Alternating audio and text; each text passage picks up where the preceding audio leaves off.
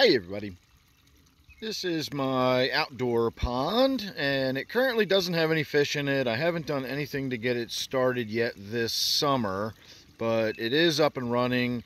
Right now it's just a home for a lot of hair algae, but it also has a couple of spring peepers in it, chorus frogs, and they sing for us at night and early in the morning, so that's nice to hear. I actually got a little recording of it last night, and I will tack that on to the end of this video so you'll get to hear what the spring peepers actually sound like. Now, I was hoping we'd get a look at some of the frogs as we approached, and unfortunately we did not. The one was sitting here on the left hand side by these phlox. That's what that pink flower is right there, and it jumped out of them and went into the bottom and burrowed itself down underneath of all the algae and leaf litter and everything else. So I want to get in here and clean up a little bit, but we already have large wads of frog eggs going on in here. That's the second batch now that I've seen.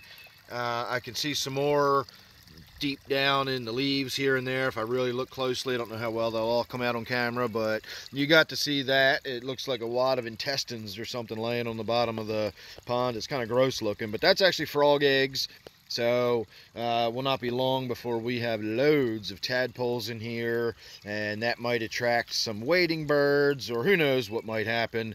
But I'm not going to do goldfish in here this year, or maybe, I don't know, we'll see. I'm definitely going to catch some minnows, maybe put a few small baby sunfish in there. I'm going to do some crayfish, maybe grab some snails. So we're going to stick with a very natural pond this year, and possibly next year I will dig it out bigger. So if I do get the opportunity to dig it out bigger, I want to bring it all the way out to about where you can see that pedestal, maybe even the end of where these bushes are.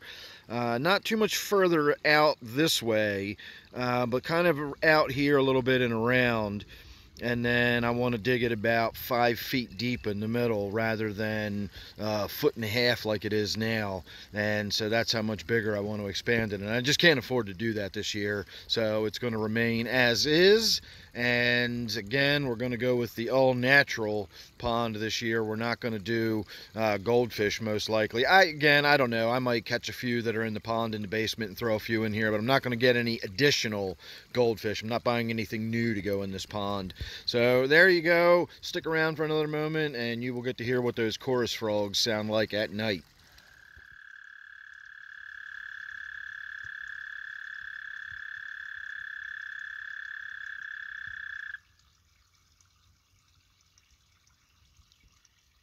That is our resident spring peeper, chorus frog living in our pond.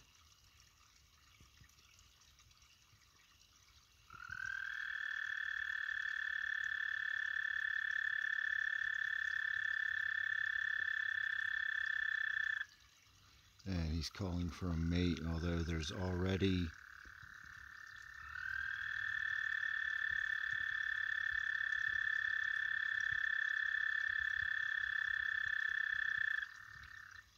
I can hear 2 different frogs in there, and there's already a lot of eggs, so we're going to have tadpoles in there pretty soon.